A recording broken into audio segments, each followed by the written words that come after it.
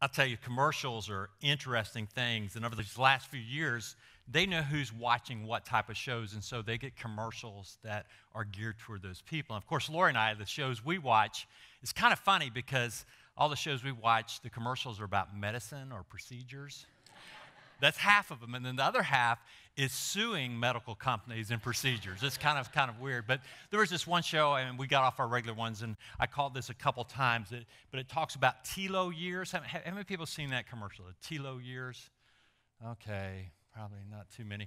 Well, anyway, there's this 42-year-old woman that really looks in shape, and she's talking how she's 42, but in telo years, she's only 29. And I'm thinking, that'd be great marketing. I know a lot of 42-year-old women would love to send in and get a little certificate saying you're actually 29 or maybe 56 and you're 35. I think, man, they're going to make a mint. But really, it is a genetic DNA where they look at your life expectancy and how much longer you live according to your DNA and genetics. And it's kind of interesting. But I really wouldn't want to do that because I'm afraid I'd get a letter that would read something like this: Mr. Brooks, we're not sure if you'll still be alive when you get this letter, you know.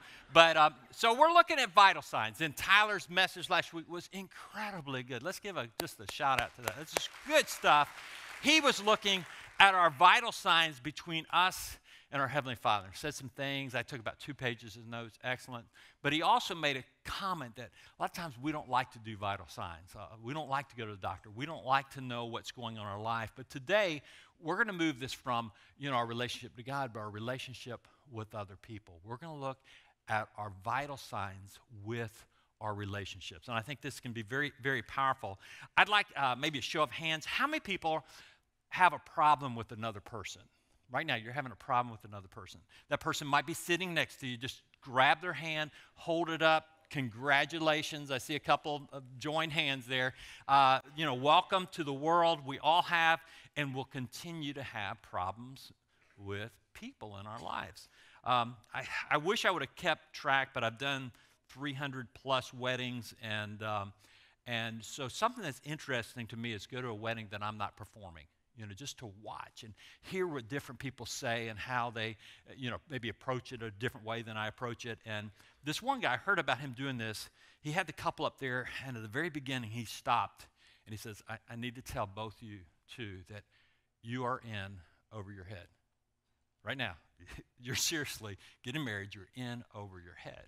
And there's a truth to that. When we get in close proximity, we're in over our head. We don't realize how sometimes we're not paired for a close proximity relationship. That's why I think marriage is tough and parenting and having parents, because you get in a smaller container and you start to see that there's some relational weaknesses. Now, there's a wide reason why people are here this morning. Some, you got a passion. You just couldn't wait to get here just to turn off all that technology and just worship God. Others are here maybe, okay, I got to go to church, kind of obligation. Some of you are here because your kids drug you here. I can't wait to, be in children's ministry and they drug you here. Others are here, just a variety of reasons. Some of you might be here because there's someone at home you don't want to hang out with, so this is your escape, But one thing that's common to this group, if we go around this entire room, all of us have one thing in common. Down deep, we all desire good relationship. We have that desire, We desire, man, if I just had a good friend, if I had a good relationship in my marriage or a good relationship with my mother-in-law, if I had a good relationship with my daughter or my parents or my siblings, every one of us want a better relationship. It's just that clear. There's a lot of studies that have been done on this, secular research that has proved this out, that, we can find a brief happiness in finances or maybe some achievement or some popularity, but it comes and goes. But where we find deep level fulfillment is in when we have good relationships. It's not just a secular idea, but it has deep biblical roots. We read in Luke 12:21, it says this: yes, a person is a fool to store up earthly wealth, but don't have a rich relationship with God. And that's kind of what Tyler talked on last week. That is where we find fulfillment. That's where we find contentment. And Jesus took it a step farther, loving God and loving our neighbor. That's where we find the pay dirt in life. That's where we find something that affects us not only in this life, but in the life to come. But there's this, and that's one reason, I think we have that desire. That's one reason for the life groups. It just that practice of learning how to do life together in some of these containers with other people that love Jesus is so powerful. So I want to encourage you in that as well. But running parallel with this first idea we put up there, every one of us wants a better relationship. There's another parallel idea that happens. Every one of us seems willing to put their relationship at risk. It's kind of weird. We desire better relationships, but every one of us, now I want us to think and track a little bit on this, we seem like we're willing to gamble a little bit with our good relationships. We kind of like, it's the greatest thing we have, it's the most important thing, but we often do unsafe, unhealthy things with our relationship. We're real quick to maybe put our career in front of it. A couple more hours at the office, or, hey, there's a couple ball games. I'm just going to watch 4 this afternoon, 4 football games. And we take these risks that we kind of gamble. Well, they'll understand. Sometimes we even manipulate some of our good relationships for our advantage. I need to get something out of this. What can I do to get more coming toward me in this relationship? Sometimes we avoid hard conversations that we need to have in those relationships. Sometimes we never really put a lot of investment into those important relationships, but we still want a big return. Sometimes we get checked out with distraction. I mean, when we're with that important person the entire time, that entire evening, we're on our little Facebook, or we're on our little computer, and we're not giving that face-to-face time. And I've done a lot of counseling through the years and sat there, and sometimes I say, let me reinterpret what you are saying here in your marriage. Let me reinterpret what you're saying. And sometimes I'll say this to some of the men, let me reinterpret what you're saying. You're basically saying or asking, what's the least I can do to keep my wife happy? What's the least I can do not to get in trouble? What's the least I can do to please my husband? And so often, that's a type of gamble. We risk that. After we get in this relationship, maybe a group of, maybe a friend that we've had for our life, sometimes we take them for granted. And then we make the assumption that it'll be okay. It'll be okay. They'll understand. I know there's a lot of statistics about broken marriages and relationships and stuff like that, but I'm going to be the exception. I'm going to miss out on that because my intentions are good. Every one of us, that first statement, every one of us has that desire, and we think, I really love them. I really love my kids, and they really love me, and we start gambling with our time, and we think, hey, I've got 18 years with those kids. I'll get back around to it. But one day, we're kind of like a Batman type of cartoon, the bam, boom, smack, and the next thing we know, I'm not the exception anymore. And one of the most painful things, and I can testify to this, one of the most painful things in life is where you have a broken relationship. It's so painful. It's so real. Stuff was left unsaid, or trust was broken, or consistency was lost, and we've let things go too long, and then you can't put it back together again. And so today, this is a tender conversation. This is a touchy conversation. I feel like many people in here, it can be very painful to navigate. When we've had a relationship breakdown. When there's many in here that maybe you've had a failed marriage, and that's real. It still messes with you. You had a business partner, and you had a great product, and you all were so excited. How many late nights you spent together just planning, and you go into business together, and here 2 or 3 years later, you've gone through a lawsuit with them, and you no longer talk. Or those people that sometimes you see in the store, and it's like, that cold sweat break, I can't see them. They're on aisle 2, so you dart in real quick to aisle 7, and you're just kind of watching and waiting for them to go by. You're just playing with the product, just waiting for it to go by, and all of a sudden your 5-year-old pulls your knee and says, Daddy, why are we in the mama underwear section? Oh, and you do things just to avoid that because of just that pain and different things that are going on. And we made this observation at Christmas about homeless people. One of the biggest statistics I see about them, they have burned so many bridges. They have no relationships in their life. Relationships are so important. That's one of the most important things. So for these next few moments, we're going to look at 6 vital signs for relationships, 6 of them, okay?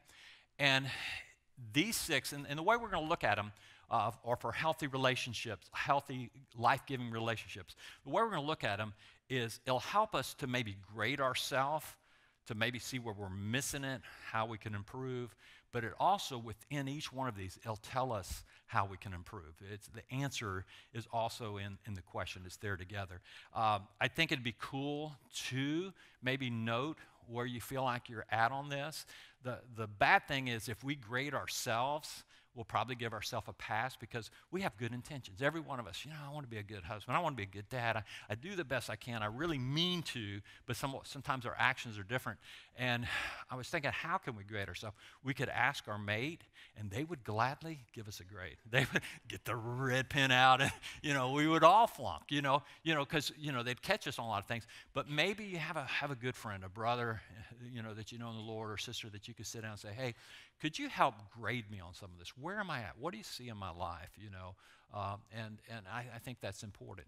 Now, as because we're all in, when we talk about relationships, we are all in over our heads. Now, when I was studying this, I ran into some material by Scott Scruggs, and he found some stuff. I said, hey, I've got to share that. Now, I'm going to share some of his stuff, but I'm going to add some of my flavor to it. But this is where I got some of it, and he got it from Paul in this verse in Colossians 3:12 through 14. I want to read this, and this is where we find these 6 vital signs. Therefore, as God's chosen people, holy and dear beloved, clothe yourself with, and here's the 6, compassion, kindness, humility, gentleness, patience, bear with one another, and the 6th one, forgive one another as you have a grievance against someone. Forgive as the Lord forgave you. So we see these 6 here, and very similar to the fruit of the Spirit, which we talked about over the summer, but there's a little bit different spin, I think, that we can apply to relationships that can be healthy for us here this morning. The word compassion, we're going to start with the first one. Compassion, the root word, where it comes from, might surprise you because it's actually better translated as bowels, B-O-W-L-S, kind of gross. It's our gut. It's our gut. And I think if we understand that this vital sign, we measure it from our gut, it will help a lot. It's where we digest stuff. It's our digestive system. And you know how our digestive system works? We eat something that goes down there, our digestive system says, oh, yeah, this would be good. No, that won't be good. And so I kind of threw out this terminology, flushing. There's stuff that we keep and other stuff we flush out of our system, And sometimes in relationships, whether we realize it or not, we have an active flusher. We flush too much. And some of you know this time of year that some of you have been flushing a lot of stuff out of your system. It's not a good position to be in. It can be life-threatening if you keep flushing stuff out of your system. But that's how we need to measure how are we treating people. And so often, whether we realize it or not, we have a very active flush system with people. And this can begin to mess with us. They look different, flush them. They think different, I'm going to flush them. I struggle with some people, because they're Watsonians or Tetonians or Jamaicans, flush, flush, flush, or they're Democratic liberals, flush them. They're Republican conservatives, flush them, and they're in a different social status, flush them. They're a Cubs fan, flush, flush, flush. They're in management, and before we know it, we have this active, it's like this memory, and we do that, and unaware sometimes when we have groups of people we don't like, when we get in a discussion with some of our close relationships and it doesn't line up, well, just flush them. So we've got to look at our gut. We've got to look at our compassion because we can do it with our kids, we can do it with our parents. And again, a key scripture, Matthew 5:43 through 45. You have heard it said, you shall love your neighbor and hate your enemy. But I say to you, love your enemy, bless those that curse you, do good to those that hate you, pray for those that spitefully use you and persecute you, that you may be sons of your Father in heaven, for he makes the sun to rise on the evil and the good, and he sends rain on the just and unjust. I want to tell you that prayer is probably one of the best prescriptions for unhealthy, flushing, compassion, gut feeling. It's something about that. And if you're out there today, or I'm out there today, where there's maybe large groups of people that I don't like, I need to, or politicians I don't like, or individuals, I need to begin praying for those people to get that root of compassion deeper in my life, so that I'm just not flushing. It's just, you're so used to it that when your mate or someone you love, boop, we just do that, But if we'll stop and we'll begin to pray, God can heal that. And so I want us to think about that. Are we flushing a lot of people in our life? Do we sometimes flush, the way to cure that is prayer. I love the statement in Matthew 9 where Jesus, he said, but when he saw the multitudes, he was moved with compassion.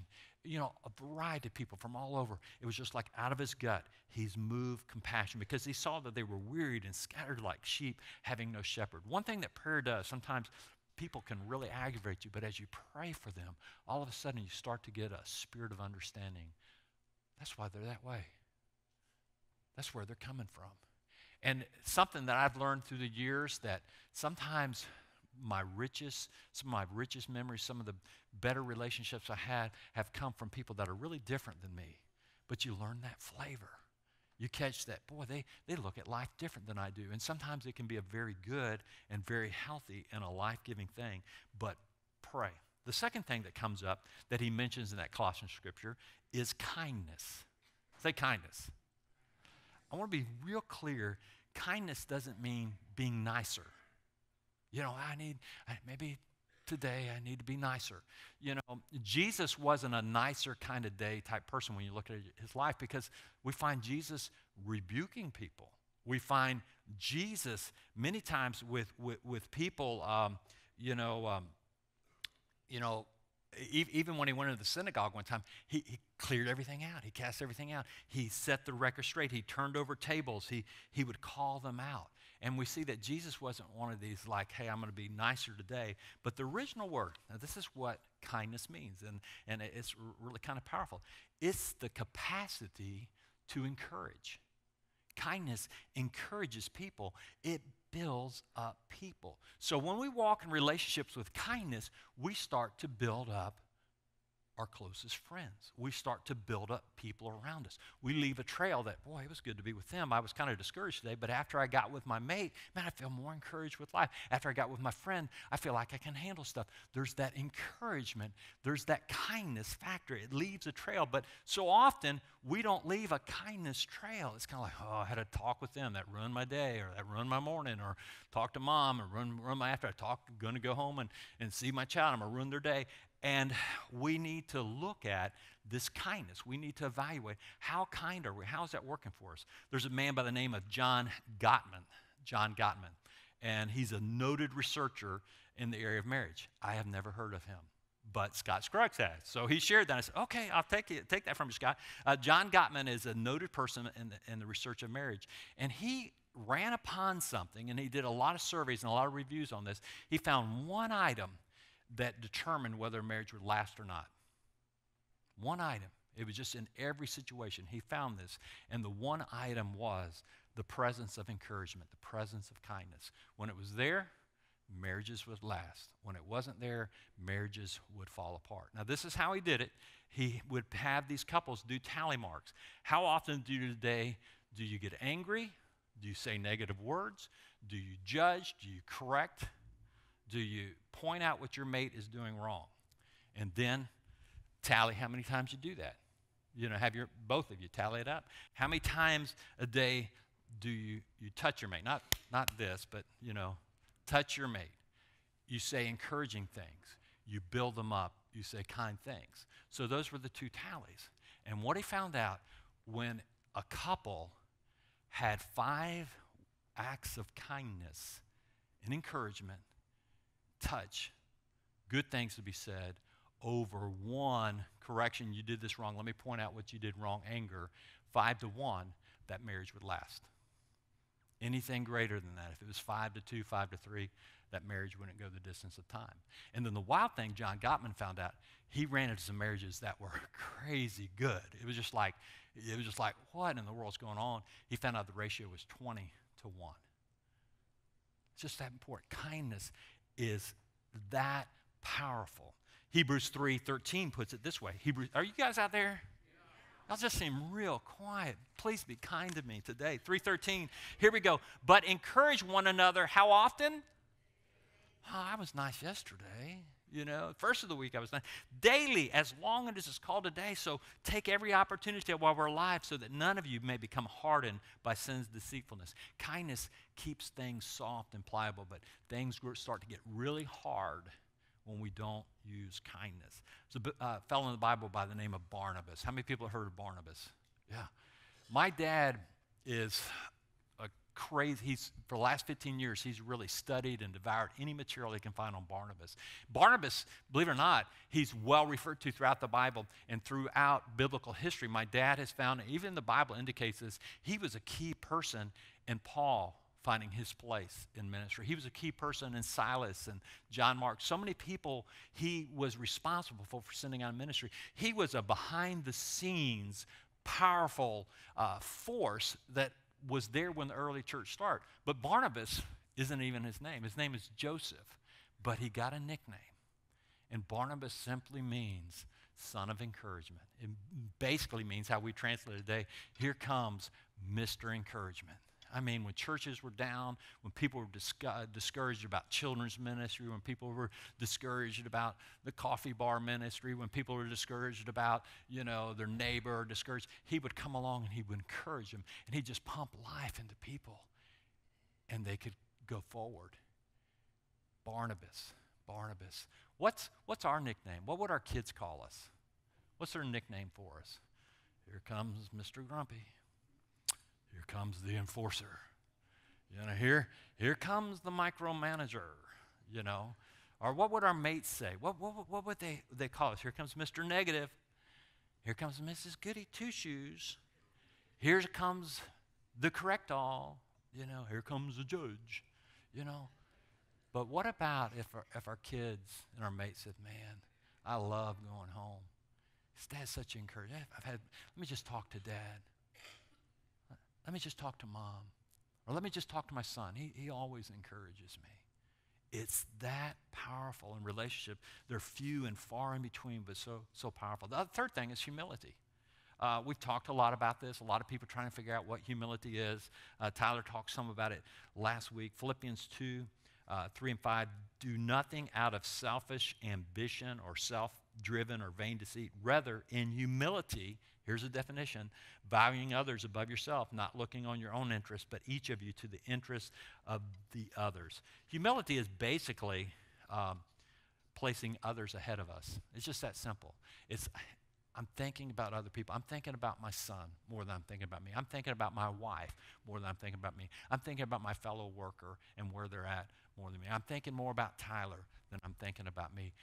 That's what humility is, where you think about other people more than yourself. You think about, I want to hear your dreams. I want to listen to your plan. I want to hear your agenda for the day. Humility does that. It steps out of that self-position where, hey, what am I going to do today? What's going to make me happy? What do I want to eat?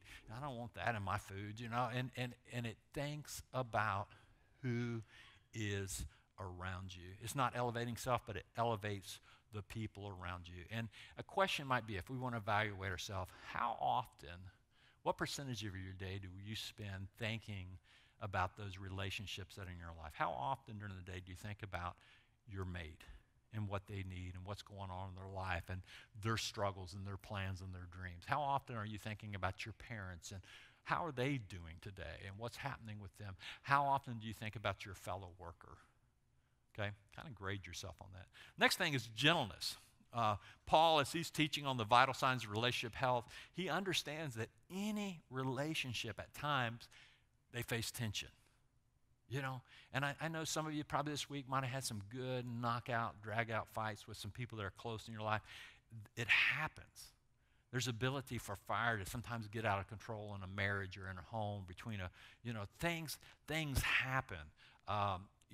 Even when you discipline a child, when you come home and, you realize that the portable basketball rim is sticking through the roof of your truck, and you realize my truck wasn't there and that rim was, but they're together. At times like that, what do you do? How does gentleness respond. I'll tell you one thing my dad always did, and I think there's a lot of wisdom to it, is, you know, I really learned every time he corrected me. Man, I learned. I mean, he helped me learn every time I did something wrong. But there were just so many new things to experience. You know, it was just like I always found something else to get in trouble with. But he would always say, Van, I'll tell you what, why don't you go up to your room for about 30 minutes, and I'll come up and talk to you. And I never understood what was going on, but it gave him time just to take a breath. It gave him time not to kill me. You know, it gave, you know, and I think there's some wisdom, because when I look at gentleness, it's the ability, we got it up there, it's the ability to stay tender when you have to be tough. It's the ability to stay tender when you have to be tough. Sometimes your mate, your husband, or your wife has done something that's really just, I mean, I cannot believe they did that. And it's so easy to come out, you know, machetes, you know, machine gun fire, you know, and just say, take a breath. Because it's, you know, I think of Jesus with the woman at the well. He's dealing with a woman that doesn't get it. And I mean, she's had 5 husbands. The one she's living with now is not the one. And Jesus, when you look at that conversation, he's so gently, he's so tender, but he's tough with her, very tender in leading her back to God. He could have very religiously turned her off from God and just condemned her and called fire from heaven. But you can see it's like laser surgery, very gentle. I remember one of my children ended up getting a very large fishing hook all the way through their hand. I mean, it was on this side, and it came out that other side, you know. So right away I said, you know, might need to go to the ER. So I go to the ER, and so we get in the ER, and this is, my child was about 6 years old. It was my daughter. She's about 6 years old. Wasn't real excited in that condition. And so the doctor finds a piece of equipment that they probably never use, and it probably $4,000 or $5,000. Have you ever seen these bolt cutters? This thing was stainless steel polish. It probably spent $5,000 or $6,000 for it. And so anyway, he's coming in. Here's my daughter, like, you know. He comes, wow, look what I got. He's chasing the nurse around with it. He's chasing the technician around with, hey, I'm gonna. And my daughter's like, she is freaking out. You know, come over here, honey.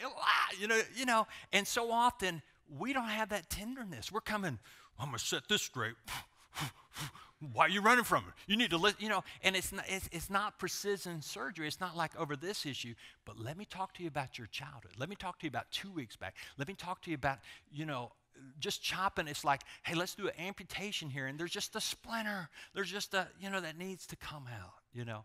And so gentleness is important with relationship, that we're very skillfully, we restore, we build someone up, we deal with just that issue, not tons of other issues. And, you know, and we need to look at ourselves. Do we deal with stuff with anger expression? Do we have overkill? Do we come on strong? Do we lack tenderness in tough situations? 5th one is patience.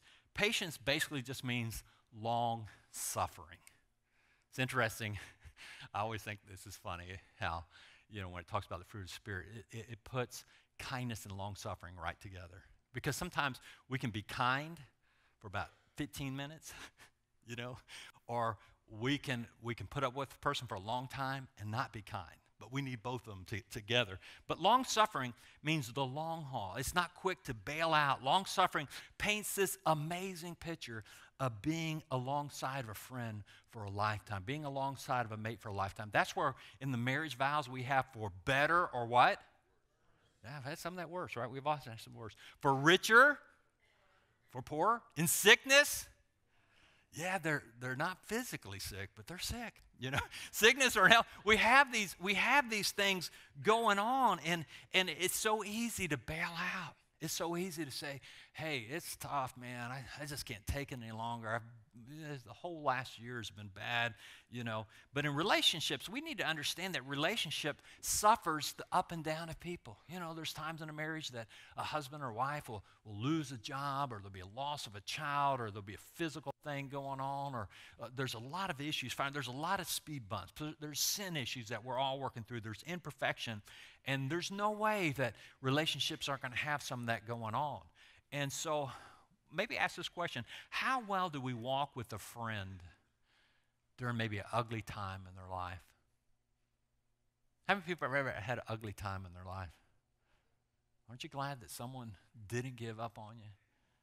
Or maybe they're in some self-inflicted just mess. Sometimes and someone that walks with you, whether it's a child or a mate or a neighbor, we are called to be patient because Jesus is patient with us. And the last is forgiveness. Isn't that a coinky-dink, forgiveness? Because at some point, our closest friend, whether it's our mate or best friend throughout our life, they're going to really hurt us. And the reason why, it's interesting, I mean, you can go to the grocery store or in traffic and someone can roll down their window and yell and cuss you out and stuff like that. It might mess with you a minute, but not very long because you're not close to that person. But when you're really close to someone and they say sometimes the smallest thing or they say something, it can hurt so deeply. They let you down. They dropped you off a cliff, or maybe they pushed you to jump over a cliff. And we say things that we shouldn't. Things come out of our mouth that we shouldn't, but so often in a friendship, we can either forgive or not forgive. And when that happens, so often we put up walls, we lock doors, we put landmines out there. We start this kind of legal case with them that, for 2 or 3 days we're just as mad as a wet hen, and I don't know what that is at all, but we're mad like that, and then we finally come to the place that, okay, I need to forgive you, but let me set out the terms for the peace settlement. Isn't it interesting how we're going to negotiate peace, and this is the retribution you're going to have to pay for doing that. This is how long you're going to experience the cold shoulder. This is when communication will be resumed.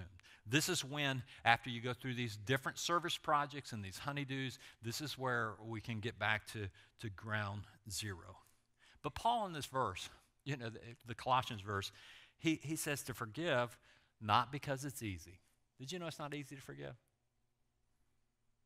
Okay, no, it's not easy to forgive. And not because they ask for it, not because they deserve it, but he says, you need to forgive because Jesus did that for you. Have you ever heard this statement?